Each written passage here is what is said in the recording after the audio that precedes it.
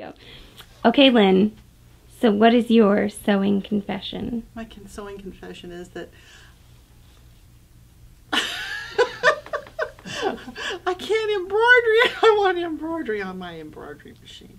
And I'm just not, I'm afraid of it. I really am afraid of it. Anything in particular? Yeah, the machine and doing it. Just pretty much doing it. Just get out there and play with it. Yeah.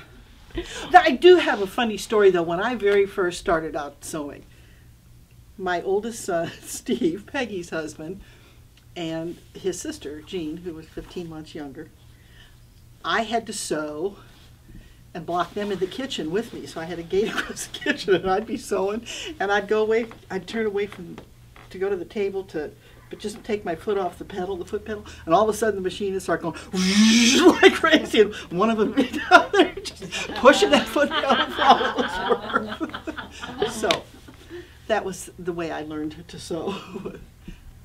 With two little helpers. That's it.